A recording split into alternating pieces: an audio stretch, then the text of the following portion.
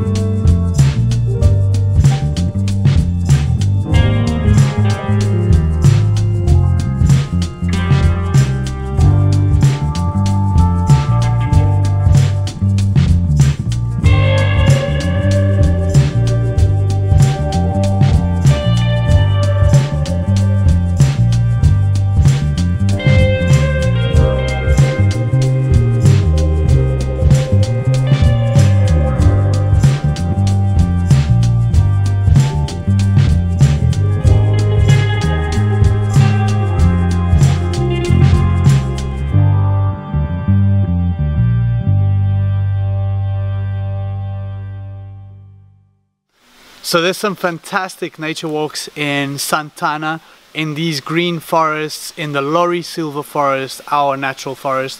You can do the walk from Pico das Pedras to Queimadas, which is this walk that we're doing right now. There's also the levada of Caldeirão Verde, which is also very beautiful with big waterfalls, as well as Levada do Rei, alongside one of the most beautiful rivers that we have in Santana as well.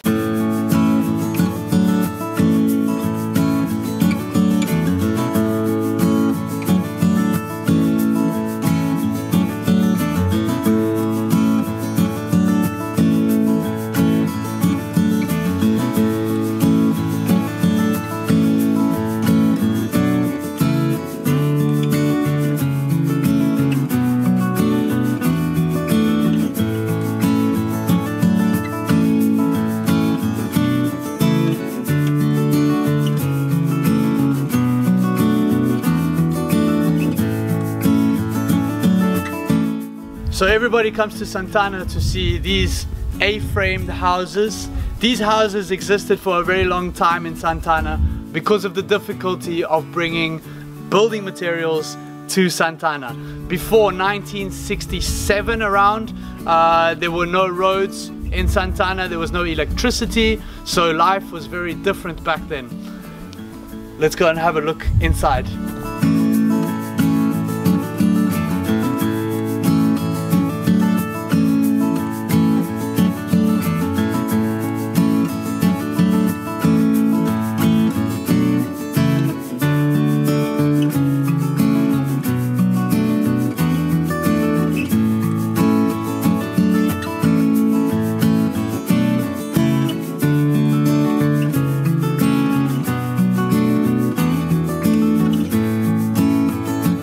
We've got a wooden base, and on the sides they used what we call thatch, but actually back in the day what they used to use was wheat.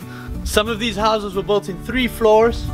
We got an attic at the top, the main floor, and in the bottom we got a cave or a basement. In the basement they used to store food. They could also have livestock, or they could have this as a kitchen to bake bread and to bake potatoes and things like this. Babe. Cheers.